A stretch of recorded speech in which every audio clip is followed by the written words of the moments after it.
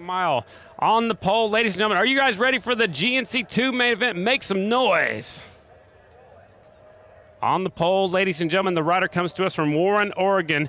The Racing Unlimited Kawasaki EX650 Parkinson Brothers Racing entry number 67M, Dashin Davis Fisher. Starting second from Bucyrus, Ohio, the Smith Racing Kawasaki entry number 24F, last week's winner, J.R. Addison. Starting third from Moton, Pennsylvania, the Varnes Racing Roy-built Kawasaki, third generation racer, 68, Ryan Varnes. Fourth starter, fourth pick on the front row, the Kennedy Racing XR750 Harley Davidson, the rider from Salinas, California, the 11Z, the Daytona Flat Track winner, Andrew Luker. Starting fifth from Mount Vernon, Ohio, the Mid-Ohio Honda F&S Worldwide Harley Davidson, number 72F, Tyler Butts. And the last rider on the front row, it comes to us from Chesterfield, Virginia, the Ron Ayers Motorsports Kawasaki 650, number 16S, our fast qualifier, that is Tristan Avery. Row number 2 looks like this. The rider comes to us from Barrington, New Hampshire, number 27U on the Roy-built Moose Racing Kawasaki, that is Jamison Minor. Starting 8th on row number 2 from Warrington, Pennsylvania, the Bill Warner Racing Kawasaki, number 54A, the tall drink of water, that is Dan Brumley. Starting 9th from Mount Vernon, Ohio, sponsored by Make It Foundation and CDJ, it's a Suzuki DL1000, number 47F, Austin Conant. Starting 10th from Salinas, California, now makes his home in Illinois. The Lombardi's Harley-Davidson entry. It is the number 30C. They call him Brombo, Bronson Bauman. Starting 11th from Sherwood, Oregon, it's the Walrath Trucking Kawasaki EX650, number 16M, Austin Helmholtz. Last rider on row number 2 from Norco, California. It's the Gokin Racing Chip Chisholm Racing Suzuki DL1000. It's the 44E, the former points leader, Nick Armstrong. Our next rider, he is from Points, parts unknown. He's riding the Kawasaki EX650 GP Racing and 56P Racing, number 89C. That is Chris Boone. Starting 14th from Albion, New York, the M&J Racing Fat Guys Racing Kawasaki 94B, flying Ryan Wells. Starting 15th from St. Louisville, Ohio, the Gray Hogs Englehart Racing Kawasaki, number 23F, Jeffrey Lowry. Starting 16th from Aurora, Indiana, also a former Daytona Flat Track winner on the bike, Mike Butler Racing Kawasaki, 24J, Brandon Wilhelm. Starting 17th from Pine Grove, Pennsylvania, the Big A's Customs Kawasaki, the 14A, Dalton Gautier. And your last starter from Modesto, California, the Mac Daddy Racing Zanatti Racing Suzuki DL1000, 23Z, James Monaco. That is the starting lineup for your 12-lap GNC2 main event, 18 riders. And we had the fastest riders on 3 rows of 6. They get 1 lap to check out the racetrack. They call it a sighting lap, and we'll stage them up, and we will go racing here at the Magic Mile. Chris, are you ready?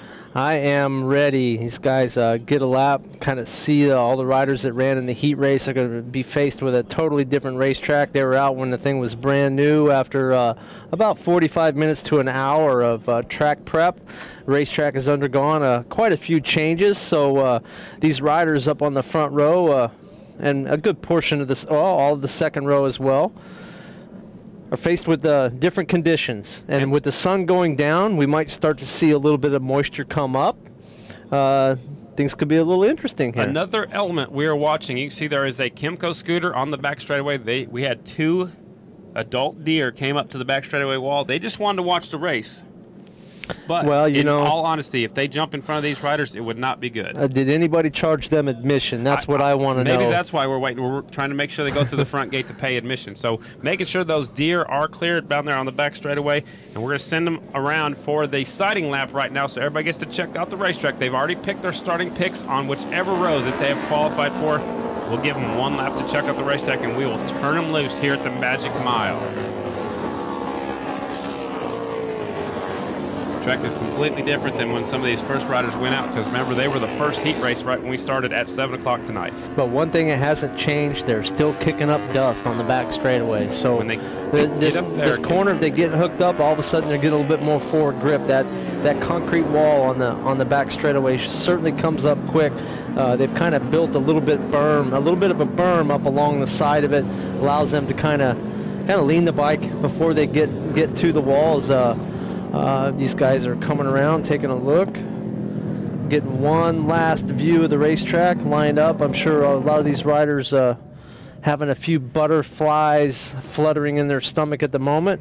As soon as that green light goes on, you can throw them out the window. So Davis Fisher, our fast qualifier, takes the very outside of the front row. Right beside him is J.R. Addison. Then we got the 16S of Avery. So Barnes moved inside a few positions, or one position. He liked the better shot from right there in the middle.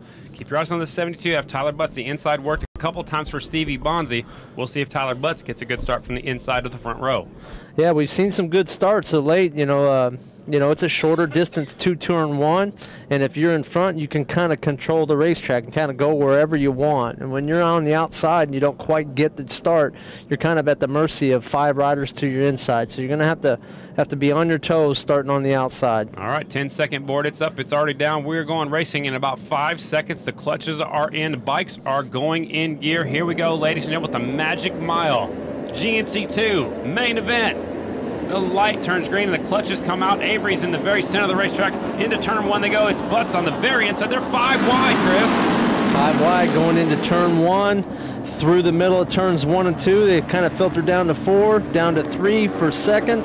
But Davis Fisher, 67M, with the whole shot from the outside, carries his momentum. Leads it off down into turn 3 here in the beginning. And Tyler Butts from the very inside. He was in the second spot. Now here comes Barnes up the inside now, so it's Barnes. And now here comes Bromley, goes to the high side. Bromley on the 54A. He's coming through from the second row up to the third spot, Chris. Well, we see some of these riders kind of go 3 wide down the straightaway. It doesn't do a whole lot of good for your drafting. You want to try and line up behind the leader coming off the corner, and these guys will learn that as they gain a little bit more experience. We see the 68 of Ryan Barnes kind of tucked up down on the inside, doing everything he can to line up and get a tow from the leader. We'll try to see if the leader can break away. It's Davis Fisher right now. Ryan Barnes in second. Bromley's in the third spot. Behind him is the first Harley Davidson. It's the 11Z of Andrew Luker. He goes to the high line where Brad Baker was running, and that seems to be working for the Harley. It certainly does. These Harleys don't have the ability to do the point and shoot. I just got done talking to some of the GNC1 riders. The guys on the Harleys are kind of excited. They think it's a Harley racetrack. This track, with it open in the middle with that little mini stretch, allows them to kind of keep their momentum up, as we see Luker doing here. In the 4th position, kind of gets turned up underneath it, coming off of turn 2, vaults all the way up into second. Wow, from 4th to second, 1 corner. Amazing move right there. So Fisher's in the lead, and that's allowing Fisher to pull away a little bit, which is not what anybody else wanted to see. But Davis Fisher out front now is Fisher. Luker's in second. Bromley's in the third spot. It's a dogfight from there. Avery is up to the 4th spot on the 16S. Now we had that 27U. Jamison Minor stick his nose in there a little bit, makes contact with the outside wall coming off of turn 4. These guys are desperate to get up to the front and see if they can have anything for the 67 of Davis Fisher. Luker inches forward. Luker's closing the gap right now. It's Davis Fisher, Andrew Luker, Tristan Avery, Dan Bromley, Ryan Barnes is your top 5. J.R. Addison, Jamison Minor, Nick Armstrong, Bronson Bauman, and Dalton Gauthier rounds out your top 10. Looks like a little bit of debris on the inside of turn number 3. A little bit of debris I didn't quite catch a glimpse of that as Luker gets up dangerously close to the air fence through the middle of turns 3 and 4, but he keeps his momentum up, holds the position. Davis Fisher's got some head shake on the 67M into turn number 1. Doesn't seem like it's bothering him. Avery comes up there on the 16S to take over the 2 spot. Luker back to the 3rd. Jamison Minor's looking for a way through. Look at this dogfight for the lead. Here they come off a turn. I've lost track, man. They're going so fast. Down the back straightaway they go. It's Fisher. Fisher leads them down the back straightaway. Avery's in second. Luker's in third. Wilhelm's in fourth. Bromley now, who's in second a few moments ago, is back in fifth. Yeah, we're going to see this a lot in this race, a lot of swapping of positions through the corners, a lot of ebb and flow. But there's no change at the front as the 67M, Davis Fisher, starting to come under pressure from the 16S. Avery up the inside, gets a good draft. Tracked him down and passed the leader. Tristan Avery's got himself a fast Kawasaki, and he is riding it right now. So 5 laps are complete of 12, and it's Avery now your leader. Fisher right there in the 2 spot. A little sideways coming off of turn 2, and Davis Fisher has to check up a little bit. Still able to reestablish his momentum as we start to see these guys shake a little bit, headed off into turn 3. But Avery finished second on 450s at the Sacramento Mile. He loves these mile racetracks. He's where he needs to be. This kid's moving toward the front. Great drive off turn 4. Fisher see if he can complete the pass by the start-finish line. Not quite. Halfway flags are out. Keep your eyes out for Nick Armstrong. Remember, he comes through the pack later on. He's back in the 8 spot, so we'll keep our eyes on him. Oh, the leader has a bobble right there in the middle of turns 1 and 2. Avery has nowhere to go. He's right behind him. So it's Fisher, Avery. Here comes the 3rd place rider. It's J.R. Addison. He won last week. He's got some momentum. Now he's caught up to the leaders. Fisher has some head shake right at the end of the straightaways. Well, yeah, we're starting to see these things pick up a little bit more shake as Avery up the inside, rubbing the front wheel up on the number plate there, the 67.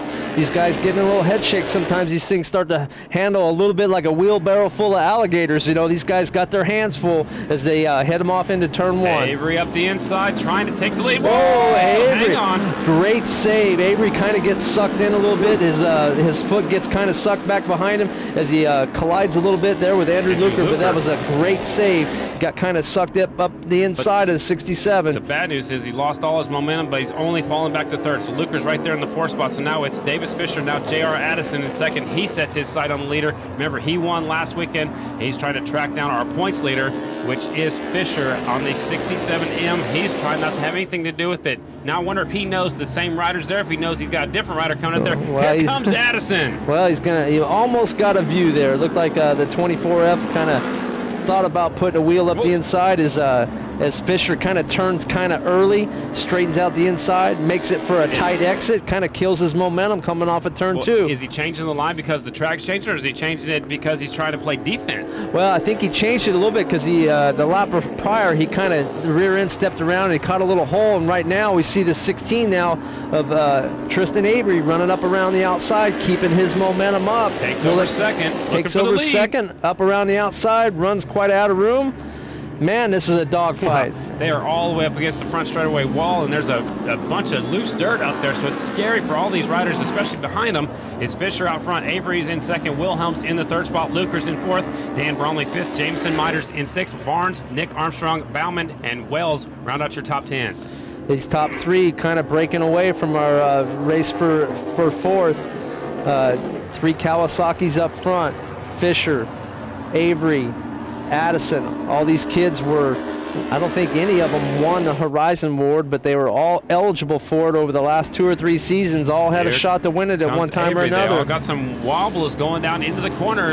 They got their hands full, so it's Fisher now as he's pushing up the racetrack, and Tristan Avery's trying to go around the outside and take the lead. The 24F of Addison is right there. Now they all drop to the bottom of the racetrack. Here they come off of number 2 down the backside. We're just about out of laps. A lap and a half remaining is all we got. Fisher, Avery, Addison into turn number 3. Avery takes a look at the lead. Up the inside, moves over in front of the 67M. Tristan Avery leading off of turn 4. Let's see what he has in the race to the line. See if this is a good preview for lap 12. White flag is going to fly this time by. There it is. It's Avery, Fisher, and Addison is right there, the 24F. Anything can happen. This is the final lap. 3 riders have broken away. They want to battle for the leader, for the podium spot. Fisher's struggling a little bit in turns 1 and 2. Now he grabs a handful, tries to get on the back wheel. Here comes Addison around the outside. Addison, now these guys are going to be fighting for the draft coming down the back straightaway.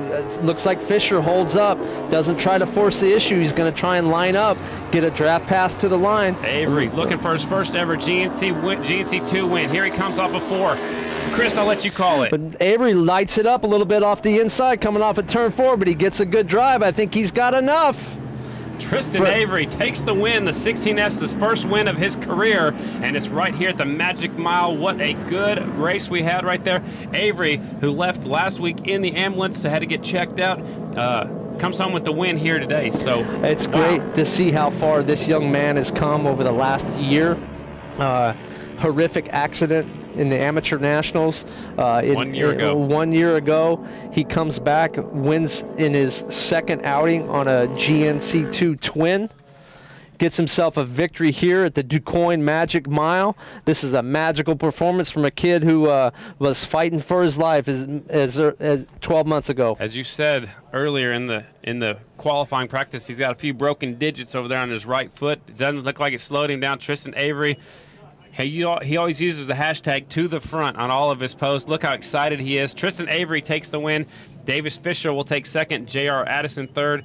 Dan Bromley fourth. Ryan Varnes fifth. Andrew Luker comes home sixth, so he faded a little bit. Jamison Minor will get seventh. Eighth will be Bronson Bauman. Ninth is Wells. 10th is Nick Armstrong, so he lost a couple of spots. 11th on back is Tyler Butts, Dalton Gauthier, Jeffrey Lowry, Brandon Wilhelm, Austin Kahn at 15th, Chris Boone 16th, James Monaco 17th, and Austin Helmholtz rounds out your field. I believe he picked up his older brother. Older brother Hayden Avery going for a victory lap. This is great to see. Hayden, a pretty good racer in his own right. Doesn't ride as often, kind of tries to spend as much time helping his little brother as possible. He too was in the hospital 12 months ago, worried, sick about the future of his little brother, and here they are 12 months later sharing a victory lap in Quoin. That's a great story right there. That's a comeback story of the year in my book. Absolutely, and just remember, 1 year ago he was an amateur as the Dirt Track Grand Championships last year for a few years were actually at Springfield. Now they have been moved over here to Quoin, and they'll be on the Magic Mile on Monday. 16 years old, not quite to us. He turned 16 right before Daytona earlier this year. 16 years and 4 months winning at Quoin. That's a special family moment right there, going through turns 3 and 4. Congratulations to Chip Avery, who's put a lot of work into these two kids. It's great to see that hard work get rewarded here tonight. Absolutely. Congratulations to all of our podium finishers. Third spot, J.R. Addison. He won last week. Our points leader finishes second to 67M. And Tristan Avery, wearing the old Mike Hacker Super Trap leathers, takes home the victory on the 16S. He'll have to try to find that victory podium. It's not too easy to find here. It's not too easy, but you do have to turn left to get to it. Well, he can figure that out. Yeah. We saw that already. So his brother jumps off the back. Here comes the winning motorcycle. And in just a second, Danny Medine will be up there with our winner. See, they've actually got some duct tape on the front of that motorcycle, just like Lima last week, because it's a pretty paint job on that bike. I know that's paint by Smokey did that one. Yeah, I'm sure they're trying to preserve that, but congratulations to Tristan. Get his helmet off. Waiting for him to get his helmet off, and we'll throw it down to Danny Medine with a very excited Tristan Avery. Danny? Thanks, you guys. What a great race. Tristan Avery, you have to be so pumped right now, taking your first ever GNC2 win. You guys make some noise for Tristan.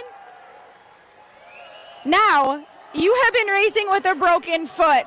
This isn't football. You guys are nuts. How does it feel?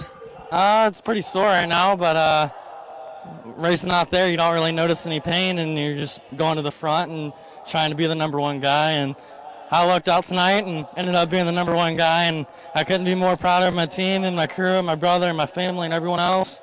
They've been putting in tremendous work to the bike and getting it ready for this race, and not only that, but Indy next weekend. And I can't thank them enough. And I like to dedicate this win to my mother. She passed away when I was 9 months old, and I'm dedicating it to her. Tomorrow's her birthday, and I couldn't be more happier to get a win for her. You guys make some noise. Now you have an awesome team behind you. You have great sponsors. Who would you like to thank? I'd like to thank Ron Ayers Motorsports, Scott's Power Sports, Saddlemen, Shoei Helmets, Vortex, Ride Academy, Super Trap, my dad, Rhino Power, my brother, Bugner Racing Suspension, Denise, and everyone else who helps me out. I can't thank you much for getting my bike on the top of the podium. Not only that, but myself. And I can't thank everyone enough. Everyone. I mean, this is a dream come true, and I've finally done it. And it's been waiting a long time, and now I'm able to show it, so I'm proud now. Awesome work. And now we're going to step over to our current points leader, Davis Fisher. You kind of said you were disappointed, but in all reality, you took a second-place finish here at the Quoin Mile. You have to be pretty satisfied with that. Yeah, it's pretty cool. We're still coming out of here with a points lead, so that's the long-term goal with just stay consistent and hopefully get that championship at the end of the year. I was leading the whole race, basically, and Tristan came up here, and we kind of had a shut-off contest going into the corners. It made it really a real fun race, and he pulled away from me, and I spun it off up the corner. Congrats to Tristan on his first win. Now you have a great group of sponsors behind you. Who would you like to thank? Yeah, I'd like to thank Parks & Brothers Racing, Bob Lanfear's Beaverton Honda, Allied Motors, The Fox, Dan Wall Racing, Race Tech Suspension, my Uncle Ryan, Team 95, Nikki Hayden, Arai Helmets, Saddleman, and everyone else who I forgot. Make some noise for Davis Fisher. And now J.R. Addison taking third place. You did win last weekend, but you have to be pretty happy with a third place finish here at Quoin. Yeah, I'm definitely happy to get up on the podium again. You know, I got off to a pretty good start, and I kind of sat back behind Davis and Tristan and watched them have a good race. I just couldn't quite get there, but it was definitely a fun race. How much has the track changed from practice qualifying to now? The track's gotten a ton better. It was all dry and rough in practice, starting to smooth out definitely, and there's a lot of moisture in it. Congratulations on your third place finish. And race fans, make some noise for our AMA Pro GNC2 podium finishers.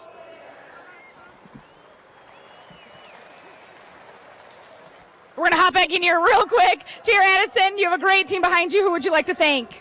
Yeah, definitely Smith Racing. Barry Smith has put in an incredible amount of work into this bike. My mom, dad, my girlfriend Stevie, of course. Parks & Brothers Racing, definitely. Motorcycle Superstore, Bell Helmets, K&N, Fuel Clothing, Evans Cooling.